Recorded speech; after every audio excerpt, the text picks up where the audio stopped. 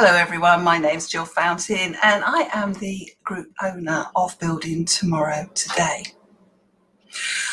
This evening I have a guest from North Carolina. Now I have just shown my absolute ignorance about how far apart the towns are of friends who live in North Carolina. I do know a few people, but I didn't realise the distance between all the towns. And I think living in the UK, Andrea's just mentioned that we've both been talking about a particular town that's 4 hours away. And I've said to her, that's halfway up the country. Absolutely, actually more than halfway up the country in the UK here. We have got no idea about the distances that you have in the States. Now, Andrea, we were talking about our different areas of lockdown, what we're happening with COVID at the moment. And I know that you go into more depth in this, and you're going to go into more depth of the problems that are occurring that you're seeing in a moment. But we in the UK, we are in lockdown. The children are not at school.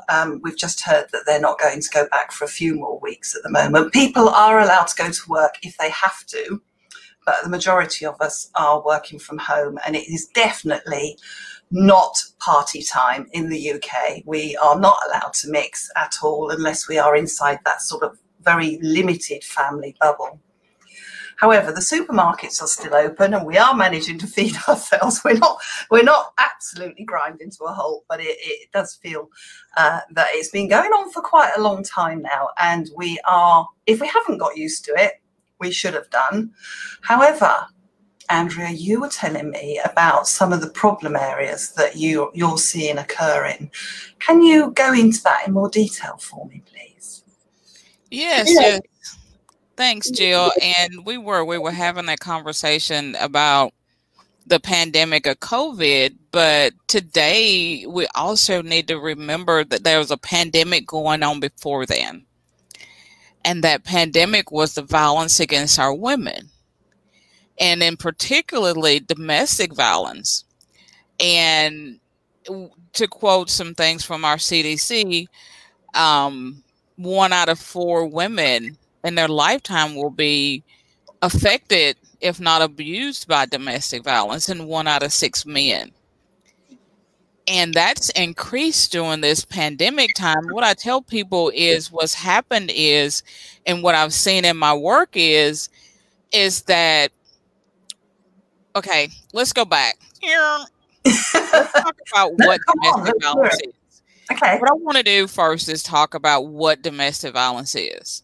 Okay. Because a lot of people think that, oh, he did this to me because it was angry. It's not an anger issue.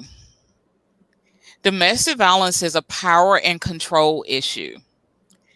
If someone is in a relationship, in a normal relationship, there's a give and there's a take.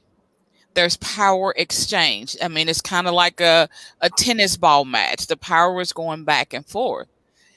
In a domestic violence situation or a toxic relationship, one person gets the ball and keeps it. The other person's over here trying to swing, trying to decide whether to swing or not, but they no longer have any control. All right. That doesn't always come with anger because it's a manipulation thing. And so what happens with that is a lot of times the way to keep that control is to isolate that victim from their family, from their friends. Okay, that's one of the key things to one is a mind control piece. And then, but I want you to think about this. If someone you knew or you suspected was being mistreated because they didn't come around much, now with this isolation, that controlling person is now been given license to hurt this person because now they don't have to worry about whether you see the bruises. Ooh. Those children that were going to school, that maybe the teachers were keeping that things at bay because the child couldn't be abused because somebody might see or the child might tell. So now you've isolated this I say women because over 90% of the victims are women. I understand men are abused, but let's talk real. Now you've taken that family that was already being abused and you've told them now you have to stay in the house with the person that's abusing you and you can't come out. That's really scary, isn't it?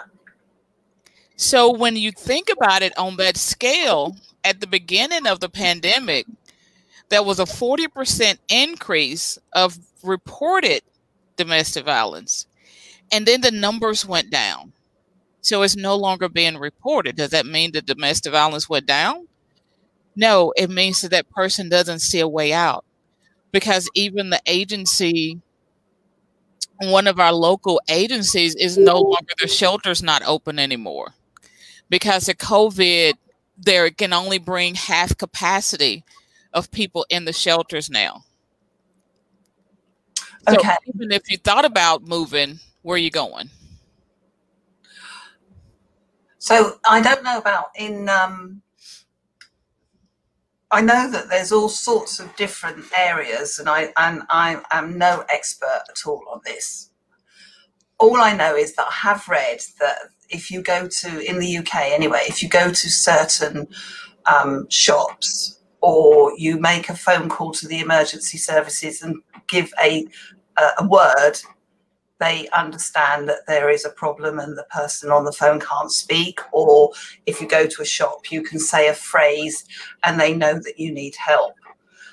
They've also said, although we are in lockdown, they've also said that if you are in any danger whatsoever within the household, then you are allowed to leave and seek help. But you're saying with the manipulation, that doesn't always work. Is that it? What I'm saying is, with great things to have in place, but what you have to think of what happens when this happens. The mindset, I'm going to find you wherever you go. That's the one thing. And two, the first thing that usually happens is they take your phone and smash it, or they take your phone and don't give you access to it. So you don't have that communication. So they are isolating you on Yes. top of the isolation that we've already got going on. Yes. So this is your line of business, is helping the victims. Is that right? So I have both. I have a nonprofit that I oversee right now that works with the victims and provide help and help in finding resources and a safe place. And I have volunteers that help with that piece of it. And then I also have an LLC here that I provide support and training for leaders and advocates so that they can have the support so they can continue to work with those that they serve. And you mentioned leaders and leadership when we were talking a bit earlier. These are the leaders that you're talking about at the moment. Are they leaders of a team, or are they?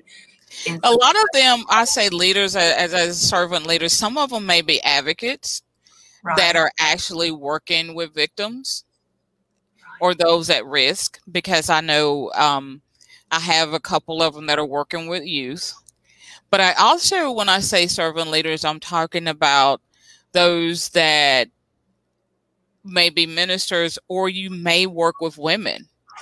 Okay. Because one of the things is, if you're working with a congregation of women, if you're working as a coach with women in your group, I can guarantee you that somebody in there has been abused.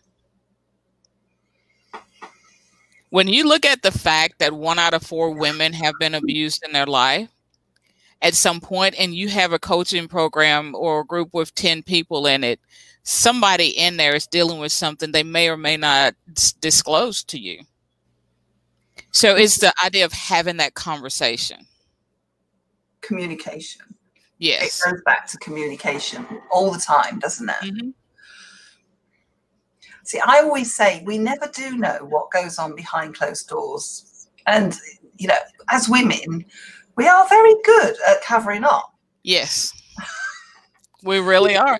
We really And I can give you an instance. I knew a woman for years and years. I knew this woman, and it was a colleague years ago, and I never knew that she was being abused. I knew that she was a very timid woman, and she was one of those that was constantly saying, I'm sorry," every time there was an issue. Well, her husband had a heart attack and died. Oh. And once he died, she was like, I'm upset because I loved him, but it's a relief. And then she told her story. Yeah, I've one of my friends' mothers didn't know what was going on, and her husband died, and it was like a completely new woman. Yeah, the relief, but no, even her own children didn't realize the extent. Yeah. And so that's why I love to work with leaders like you and other women that are entrepreneurs that are offering a service, regardless of what that is, and to kind of give you a safety space when you're hearing from someone, and kind of give you some ideas of what could be going on. Because a lot of times people can't get to their next space because they haven't dealt with the baggage from the last spot. Oh, and right. So you see this person, like I said, she was so timid, she was this, but nobody knew why. But you can also, it also flips, because like children, they say that 60% of the children that have lived in a domestic violence home will either be victims or abusers. Yeah. So a lot of time, the aggressiveness that you're seeing, it came from a protective barrier of being abused. And we're talking about any type of abuse. This is what you're talking about. We're not identifying the abuse. We're saying it can be physical, but also mental. It could be physical, it could be mental, it could be financial, it could be psychological. Financial. So let's look at this. Let's say you're a housewife. Your husband provides for you. You have a wonderful home. You have a wonderful car. Your kids are taken care of, but you have to ask to go buy feminine products. You have to ask if you can buy shampoo, or he brings it to you. You can't go to the store yourself. It could be something just that simple, or it could be the opposite. You go to work, you bring your money home, and I tell you how much you can use.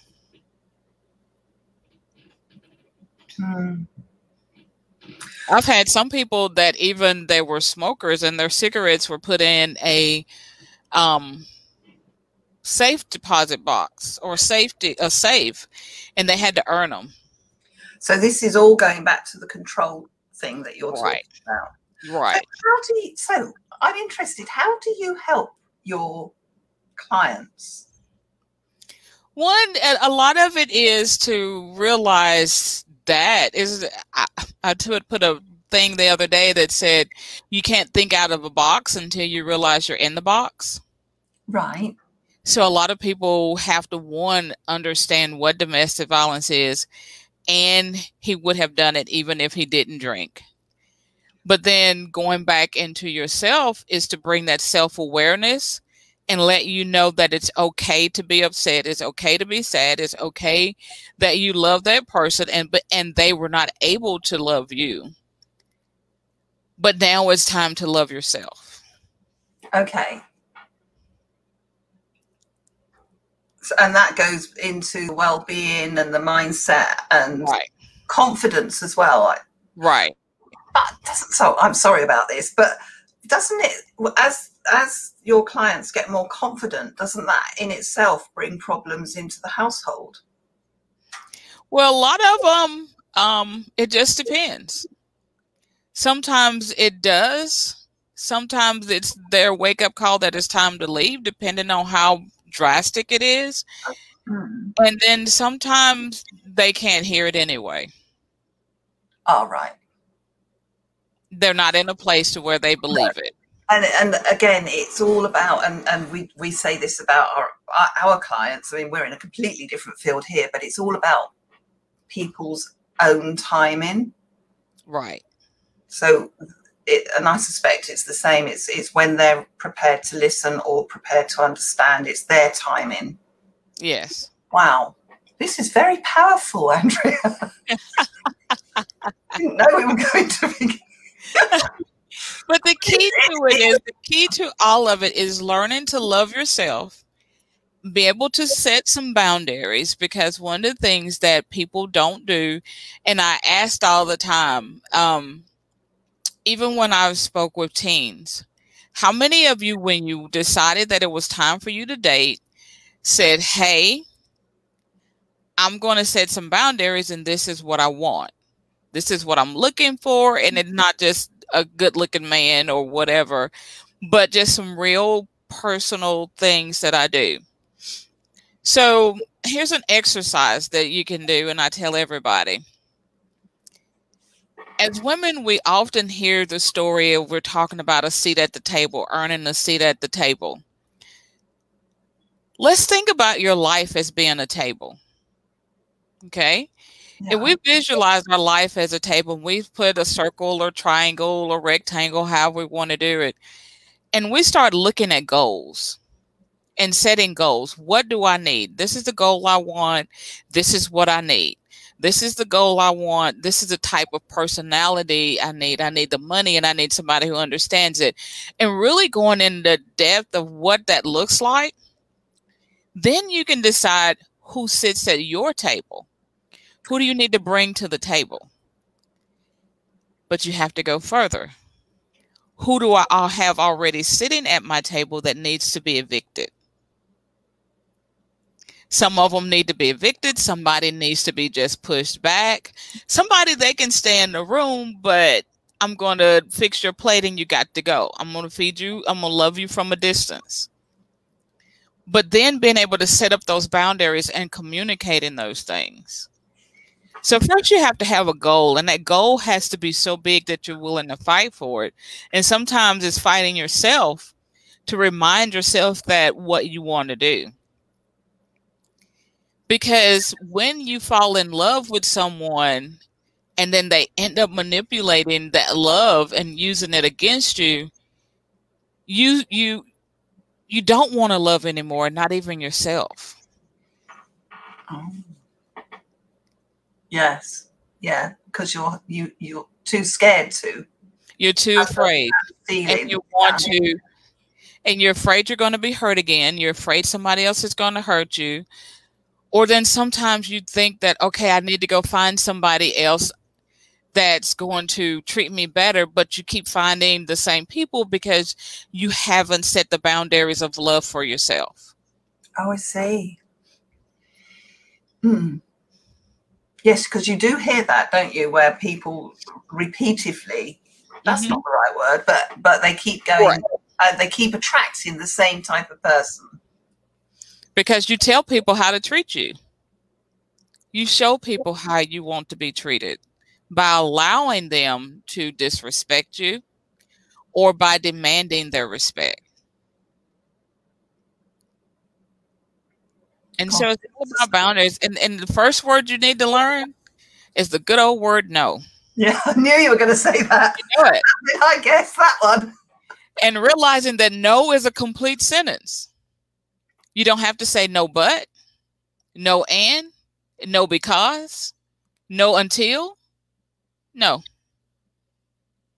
And when you do that, your yeses are so much more powerful.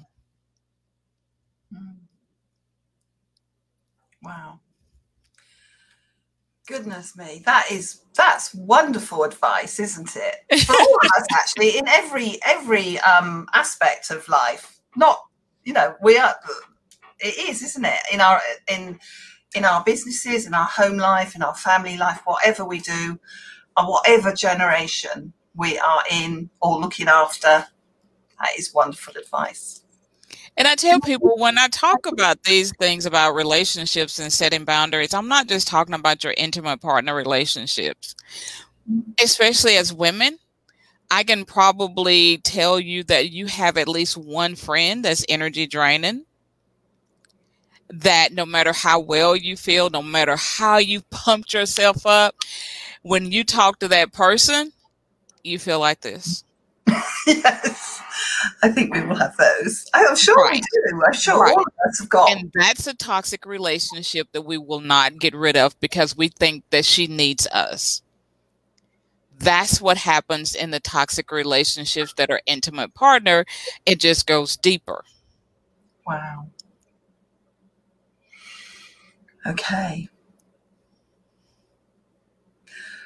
So how do you get your clients, and do you do workshops, or do you do I know you do one-to-one coaching, but how does your business actually work on that side? So I do coaching. I have a program for leaders that I do, but I have a program that I work with clients and those at risk.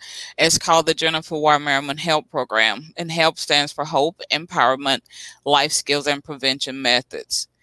And so through my nonprofit, we work with women that are in a situation, and we take them through this 16-module program, and it empowers them to do more.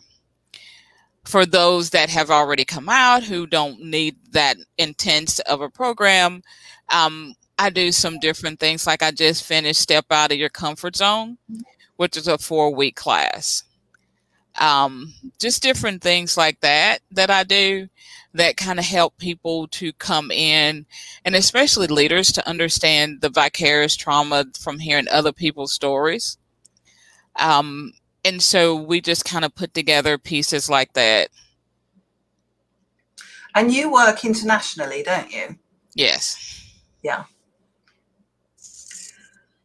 That's wonderful. That is absolutely wonderful. I didn't expect this conversation when we got together. Now you know why I kept asking the questions. I was, okay, how deep do you want me to go? What do you want me to talk about? What do your people need? And in the end, we just said, well, let's just go live and see what happens. Let's just go live and have a conversation. Hey. This has been wonderful. Thank you so much for coming along and joining us. It is a very powerful conversation, and I think with the guests that we have inside this group, we're quite a small group really compared to a lot of others, but the skills inside this group are amazing, and the advice is marvelous. I've enjoyed it. We never do know what's going to come out of the conversation, but again, like you said, we both said, we don't know what goes on behind closed doors. So I'm hoping that, and I'm sure that this conversation, not only to myself, but to others, will be such huge advice. So thank you very much indeed for joining us. Well, thank you for putting it out there. And I'm available. Anybody can message me on Facebook. It's cheaper than calling me from the UK. Or getting those time zones mixed up. Or time zone thing, just message me and I'll get back to you. Thank you very much. Okay, well, this video, along with everybody else's videos that our guests inside Building Tomorrow today, will be popped on our YouTube channel. And Andrea, I will be posting that to you, and you can share it wherever you want to, use it as you will.